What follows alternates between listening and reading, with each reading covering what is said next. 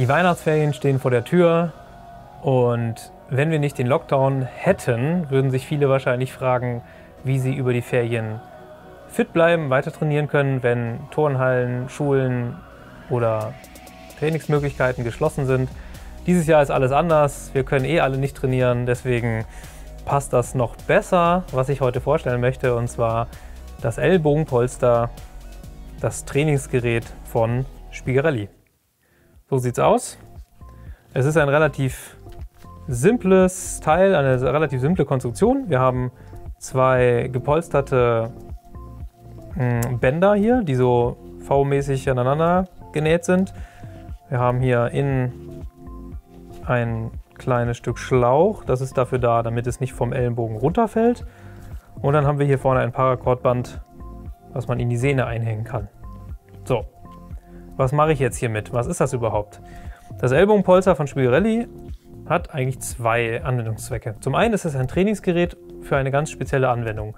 Und zwar, um zu trainieren, dass man eben eine Spannung hat in der Schultermuskulatur, in der Oberkörpermuskulatur, die auch nach dem Schuss bestehen bleibt. Dass man also nach dem Schuss nicht in sich zusammenfällt, sondern weiter schafft, diese Spannung zu halten über den Schuss hinaus.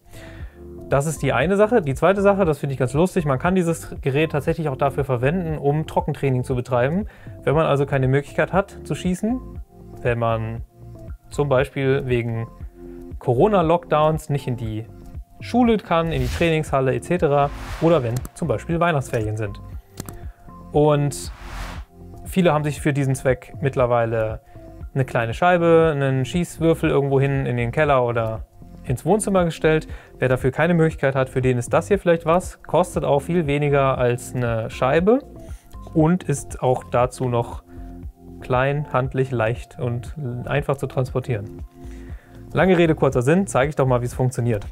Der Schlauch ist dafür da, damit das Ellbogenpolster nicht vom Ellbogen fällt. Da geht man also so mit dem Arm durch und zieht das Ganze jetzt an. Hier oben ist ein Clip, mit dem man das verstellen kann, wenn einem das zu fest ist. Und jetzt habe ich hier diese Kordel und die Kordel muss ich von der Länge einstellen, dass sie relativ genau so bis zur Fingerspitze reicht. Das ist zumindest meine Erfahrung. Kann auch ein bisschen länger sein, wenn ich jetzt kräftig ranziehe, bin ich hier so einen Zentimeter davor.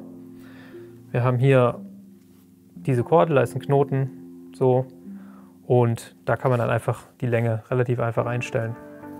So, und das Teil hänge ich jetzt in die Sehne rein und dann geht's los. Und das zeige ich jetzt, dann ist es nämlich noch einfacher. Ich habe meinen Bogen.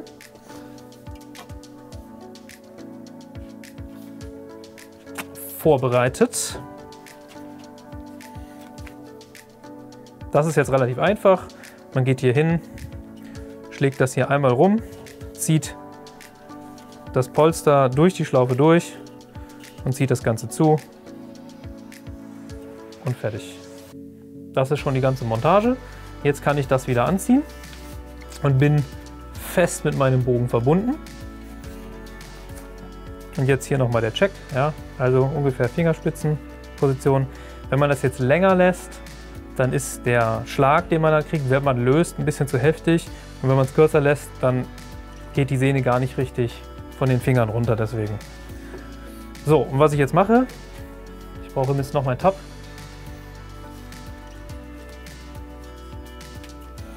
Ich führe jetzt einen ganz normalen Schuss aus. So wie ich das auch normalerweise machen würde. Ich habe jetzt hier, weil wir hier im Studio nicht so viel Platz haben, meinen Stabi vorne abgeschraubt, aber normalerweise Bogen mit allem drum und dran. Man kann sogar auch seinen Pfeil drauf haben. Man hat jetzt leider hier so ein bisschen das Problem, dass dieser Knoten hier ein bisschen aufträgt. Der ist ein bisschen im Weg, das ist nicht ganz so schön, das stimmt. Aber sehr viel dünneres Seil würde ich hier an der Stelle jetzt auch nicht verwenden, aus Sicherheitsgründen. So, und dann mache ich meinen Schuss, wie üblich.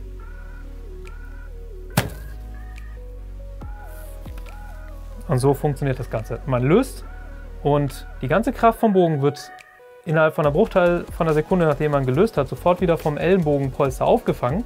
Das ist also auch recht angenehm, weil das ja auch schön gepolstert ist. Und man kann also nicht nach hinten lösen. Man kann den Follow-through nicht ausführen, weil so viel Kraft von vorne kommt. Aber die Aufgabe ist eben, dass man nicht zusammensackt, dass man also nicht vom Bogen nach vorne gezogen wird. Ich zeige es nochmal. Im Idealfall bleibt die Spannung bestehen und man bleibt dann so stehen, wie man stand.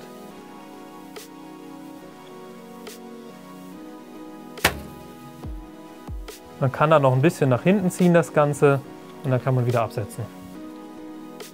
So, und das ist tatsächlich der ganze Trick an der Sache. Ich ziehe das mal wieder aus. Ein ganz kleines Teil, ein ganz simples Teil, aber so kann man mit seinem Bogen zu Hause im Schlafzimmer schießen, ohne dass man irgendwo hinschießt und irgendwas kaputt schießt.